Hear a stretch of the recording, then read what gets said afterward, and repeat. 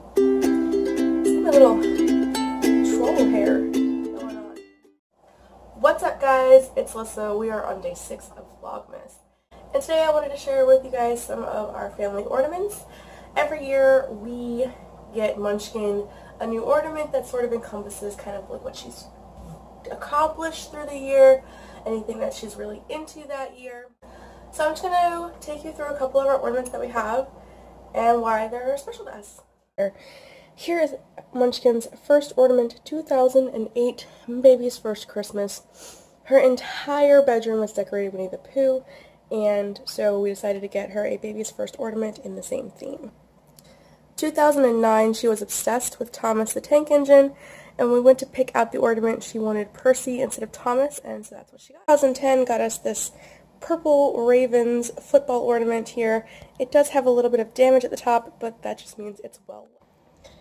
2011 brings us to the Rocky Horror Picture Show ornament. This was the first time my daughter got to watch the Rocky Horror Picture Show. She, of course, had been listening to the soundtrack since the day she was born, much like I had. In 2012, we were at a craft show in August, and she decided she wanted to go ahead and get the Triforce ornament she had seen on someone's table because she loved watching my brother play Zelda on the Wii, and that's what she wanted, so that's what we got.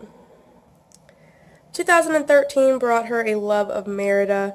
The two of them share very curly, kinky kind of hair. And this is the only Disney princess ornament we have on our tree, excluding one that I was given when I was a child, which is the Little Mermaid. In 2014, my daughter was all about emojis. She was crazy about them. She still is. It's been an obsession of hers for a couple years now. It's not really an ornament. It's actually a keychain clip, but she loves it so much that she wanted to make it an ornament.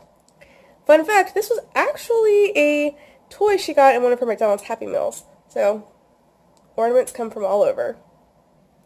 In 2015, she had a complete obsession with Minecraft, so same thing, it's actually a keychain, but it's it's a nether portal, not an end portal, it's a nether portal. I could not find a Minecraft ornament to save my life. I was actually entertained the idea of making one for her, but I saw this at Target and I just grabbed it. In 2016, we took her to see Star Wars in theaters, and she decided that this is going to be her 2016 ornament. So we haven't picked out her 2017 ornament yet.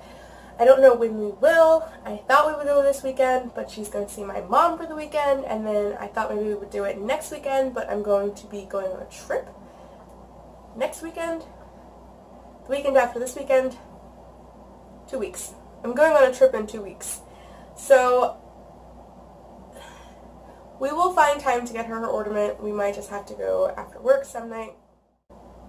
Let me know which ornament was your favorite. Munchkin loves reading comments, especially ones that are about her. Anyway, that's it for today's video. As always, I'm going to have my links down below for my Facebook, Twitter, Instagram. See if I use those. I definitely use Facebook all the time, Instagram sometimes, and Twitter almost never, although I am trying to tweet at least twice a day, sometimes 3 times. We'll see what happens. Anyway, see you guys tomorrow. Bye.